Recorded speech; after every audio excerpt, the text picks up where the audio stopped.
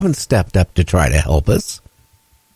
And yet they are interfering. They're interfering in our skies, in space around the Earth, around the moon apparently.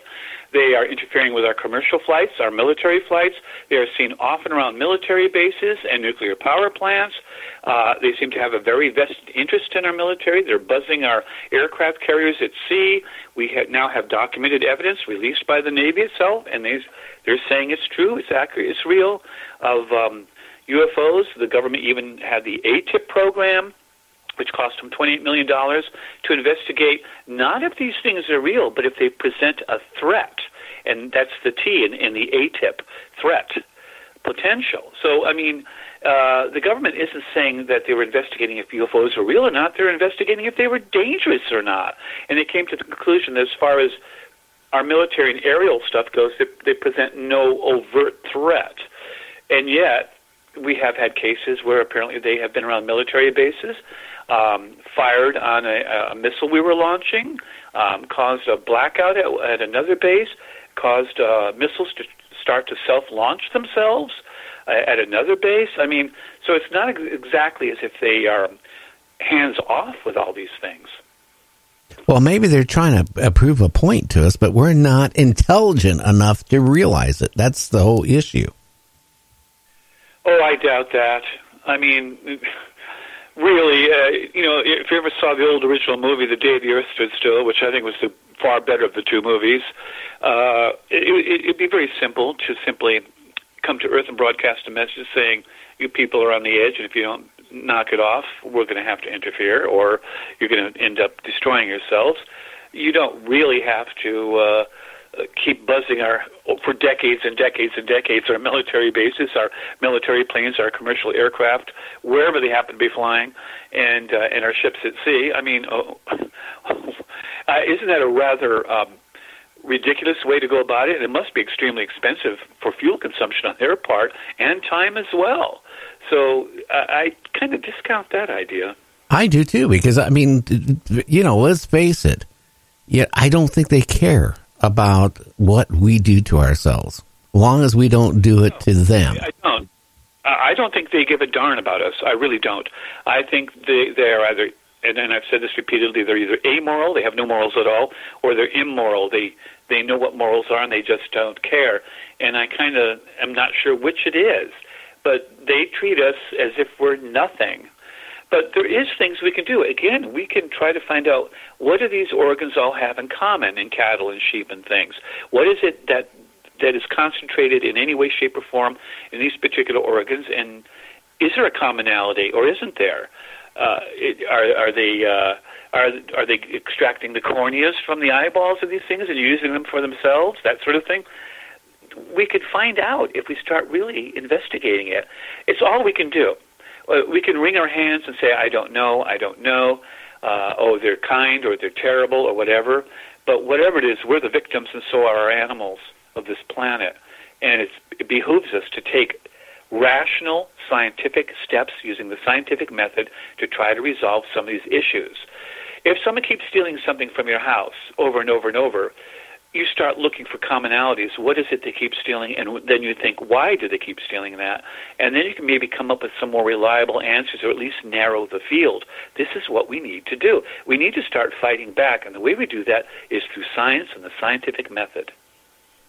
Maybe they have, and they just don't want to tell us, because let's face it, if you sit there and told the population the truth, maybe if it's not good, it's not a good package, it's a bad package, as somebody in Washington, D.C. would say, you would have mass panicking. Now, I've had people on the show say, people wouldn't panic if they said UFOs exist, that there is really mutilations going on by aliens, that the human mutilations is going on. A lot of people are in denial about this stuff.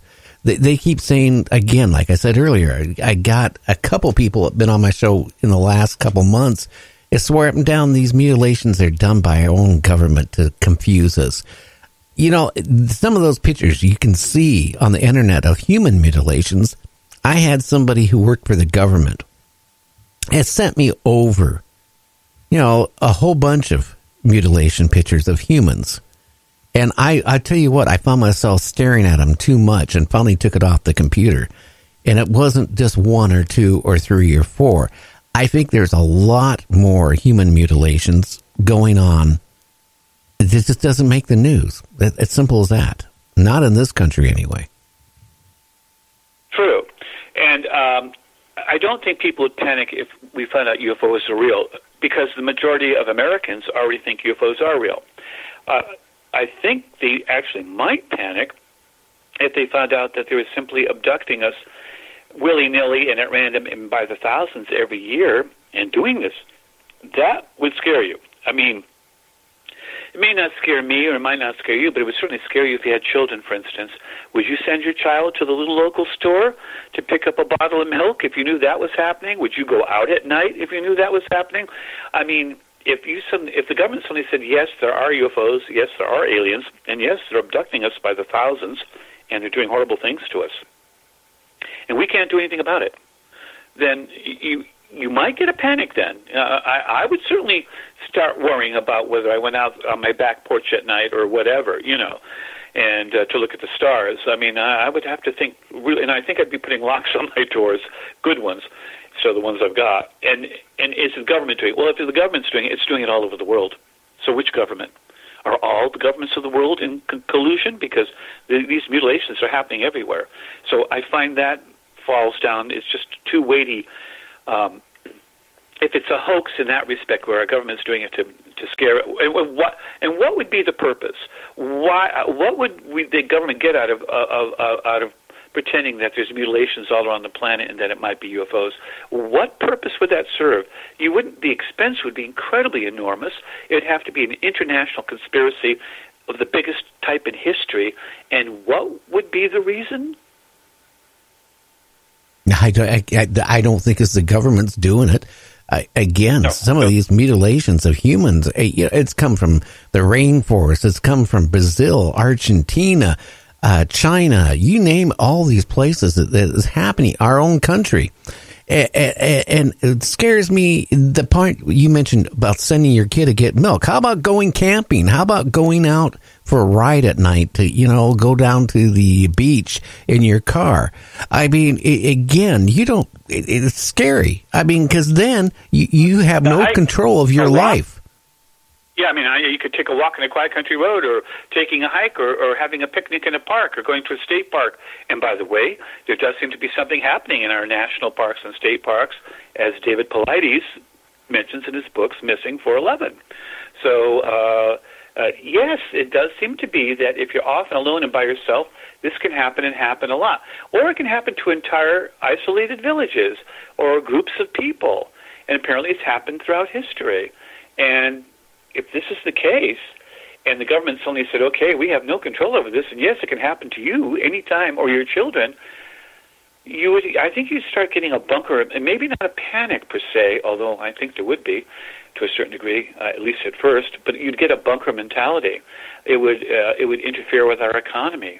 People wouldn't want to drive to work. They wouldn't want to do the night shift. They wouldn't want to be a lone security guard out walking a perimeter somewhere, that sort of thing. So maybe the government simply doesn't tell us because it would mean a literal breakdown in our society and our economy. People just wouldn't want to be left alone. But you know what? Look what happened in Watts. The rioting, okay? And it happened really fast. Now, if all of a sudden the government came out tomorrow and said, you know what? There is UFOs. People are being abducted. They're being taken and not returned. They're also being mutilated, and we're finding their bodies. You know what? People claim that they're in their bed and they've been abducted and taken aboard UFOs and all this stuff. Terry Lovelace, I don't know if you know who he is. He's was a former U.S. attorney. He was in the Air Force in the 70s, and him and his buddy went camping. They thought they were in a state park. Well, they happened to be on federal property. They saw a UFO. But before they saw the UFO, they saw some weird lights. And then the lights got closer and closer. And then all of a sudden it landed. And they saw aliens. And next thing they know, they were abducted. They were taken aboard a craft. They were stripped naked, They saw other people naked, holding their clothes. They heard screams. And like James said earlier, they were released. But it makes you, if you were told that, you wouldn't want to go out of your house. But you know what? Even being in your house doesn't mean anything. They can just come and get you. We have no control. We would seek refuge. We would definitely be afraid of the dark. I think the idea of any kind of night shift work anywhere in the country or anywhere in the world would cease abruptly. People would be afraid even to go out in the day, especially if these things have cloaked capabilities. You'd want to be in mass numbers. Honestly, the government may not be telling us because they don't want that to happen. It may not be so much panic as that we just get into a bunker mentality and want to hunker down.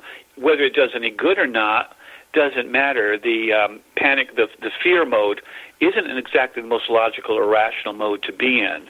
And whether it's panic or just this horrible dread of venturing out alone for any reason. I mean, even taking the trash out. I mean, people have disappeared in history. One boy disappeared going to the well to get water for his house in the snow, footprints leading there, and then simply stop. It's as if nothing around, no animal tracks, none of his tracks. It was as if he was, according to the actual investigator, he was lifted up into the air and never seen again. Now, that's going to have an effect on our economy and our ability to function as a civilization, a major, devastating negative effect. Well, then, so maybe it's just letting us be abducted and letting this happen to us rather than have to face that possibility. Think about it. You think that the average person would think, well, what good is it? The police isn't going to be able to protect me. The military can't protect me. Nobody can protect me. And people will be panicking because when you talking anywhere from 40 to 50,000 people a year, just totally vanishing, that's a lot. And that's from the United States alone. That's not counting all the other countries in the world. Together, it's over several 100,000 a year. Oh, yeah. I was reading the reports here recently by the FBI, world statistically, a year, how many people are missing, and they're saying up to, it can be over 300 to 700,000 people can be vanishing each year off of our face of our earth. Where are they going? They're going somewhere. You're talking the better part of 1 million every year. I mean, these are not tiny numbers. And I was talking to one host on a radio show and talking about it, and he said, well, maybe they were kidnapped, or maybe, someone... I said, no, that's all been accounted for. When you take that out of the disappeared population, you're still left with this huge number of permanently disappeared that we can't account for under any of the normal means. So what's happening to them? Where are they going? What's being done with them? And how can our government not be aware of this and not know what's going on to some degree? They know. They absolutely know. I mean, again, why is it when people go investigate at the national forest, okay? You talk about all the people missing in the national forest. They're going camping. What better place to snatch people? That's number one. Two is, why don't the park police really investigate? They seem to, do a half-butt, investigation, and they close the book on it. It's like they already know what's going on. I mean, they search for the person, and that's it, but they don't even keep records. That's what amazed David Paulides, was that he contacted the national parks to try to find out about the numbers of people disappearing, and they didn't keep any list of the numbers disappearing. That's amazing. It boggles the mind that they wouldn't have done that. You would think that just for safety precautions, like individuals who keep getting lost, well, where are they getting lost mostly? Okay, we need to mark the trails better. But they're not keeping any lists at all of the numbers have disappeared. And there's something screwy about that. There just is. Well, that's because they know what's going on. Anyway, we're going to be on break here. We'll be back at 5 after the hour. And you're listening to Night Dreams Talk Radio After Dark. So hang in there, and we'll be back with you, Rob, here in about 8 minutes.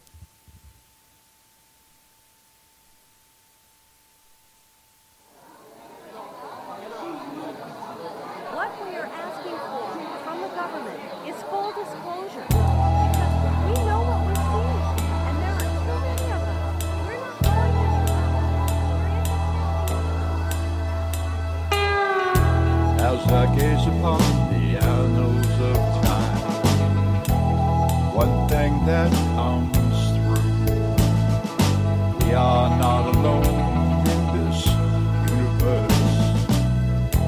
It's a thought that rings